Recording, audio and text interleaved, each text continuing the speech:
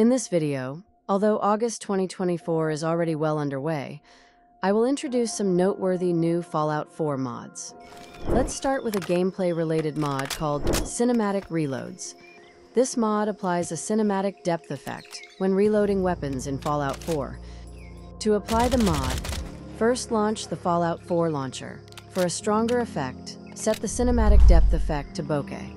If you are using ENB, make sure to open the settings and uncheck Disable Game Depth of Field if it is checked.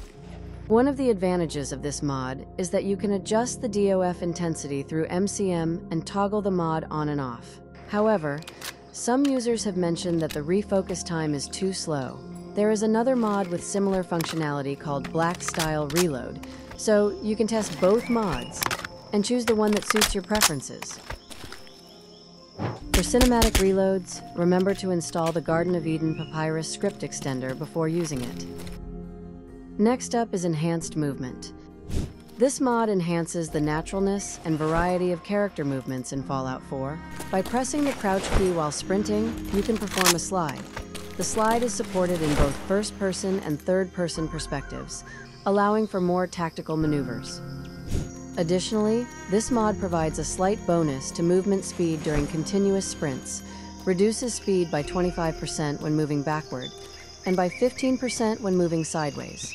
Moreover, sprinting outside of combat does not consume AP, and an animation is added where the character stumbles briefly when falling from a height, improving various movements. Next up is Wasteland Graffiti. This mod enhances immersion by adding graffiti to selected locations across the entire map of Fallout 4. The graffiti comes in various colors, shades, and variations, carefully chosen to fit the Fallout world, adding a touch of vandalism to a world abandoned for over 200 years. Next up is Diverse Wasteland. This mod enhances the variety of NPCs in Fallout 4 by integrating 20 independent mods over the course of 10 months, providing a total of 4,130 unique faces to randomly generated NPCs across various groups and factions in the game.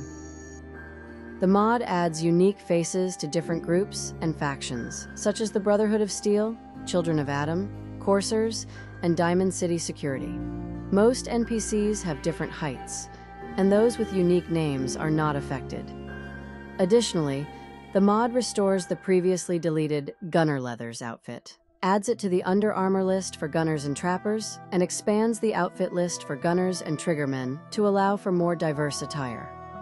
When the Settler Bell is activated, settlers will run instead of walk, and they will carry weapons while traveling between settlements, enhancing the immersion and making the various characters in Fallout 4 more lively.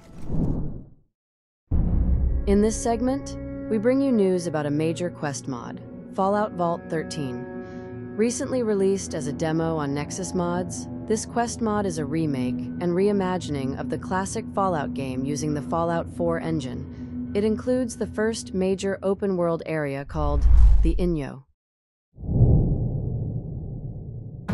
Similar in scale to Fallout London, this mod allows you to explore a beautifully reimagined 3D world of the original Fallout's desolate landscapes. Every location, including the worn interiors of Shady Sands and Vault 15, has been meticulously handcrafted.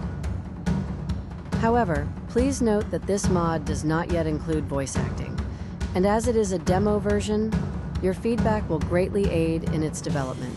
This is a perfect opportunity to experience classic Fallout in a new way.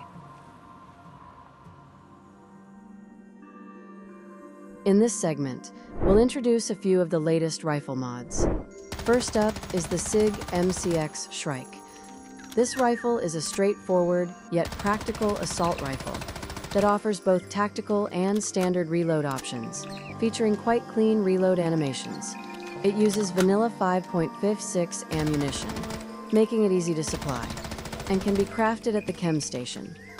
While the customization options are relatively simple, the shooting experience is quite satisfying.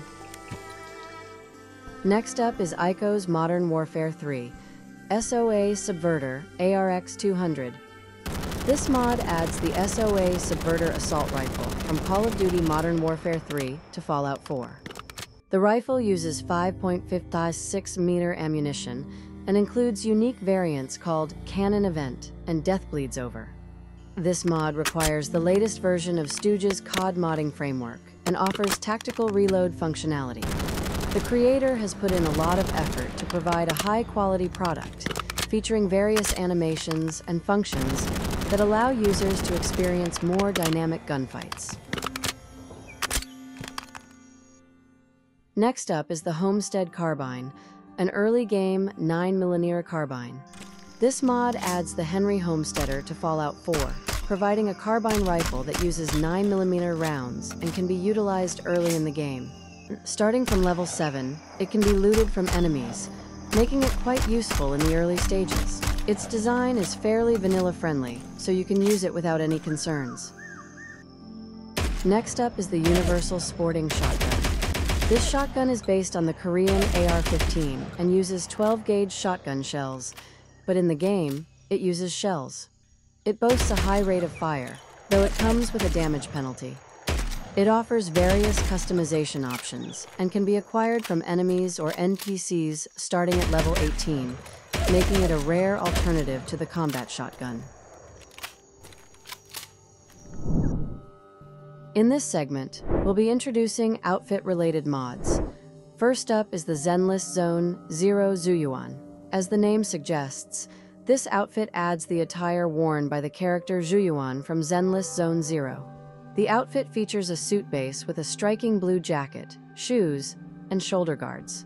It's quite an impressive look. Due to its rather cute design, you might need a custom race with an adorable style to pull off this outfit. It also supports CBBE body slide and can be crafted at the chemistry station. Next up is the Stellar Blade Institute suit. This mod retextures the Institute suit outfit, originally created by Kim 1983, to resemble the planetary diving suit from Stellar Blade. It transforms the Institute suit in Fallout 4 into a new, unique style, offering a fresh look in the game. If you prefer sleek suit styles or find the original Institute suit a bit dull, this mod is a great alternative to try out. In this segment, we'll be introducing a workshop-related mod. First up is the Working Cable Car. This mod adds a cable car that can be used in the workshop mode. You can create a conveyor belt loop in your settlement and place the cable car on it. First, build the conveyor belt loop, place the cable car on it, and connect it with wires. However, be cautious when constructing the belt loop, as the cable car object can flip over if it collides with other buildings while moving. Although it's a fairly simple workshop mod, it can inspire a variety of building ideas. Next up is the ITO Institute Workbenches mod. This mod adds Institute-themed workbenches to Fallout 4, offering a variety of workbenches in the Institute style. Designed with the clean, white aesthetic of the Institute, these workbenches allow for the creation of more diverse structures. Enhance your settlements with this mod and bring a touch of the Institute to your creations. Thank you for joining us in this exploration of the latest Fallout 4 mods for the August 2024. We hope you found some exciting additions to enhance your gaming adventures in the Commonwealth. Remember to subscribe for more updates on the latest mods and gaming content. See you next time, and happy modding!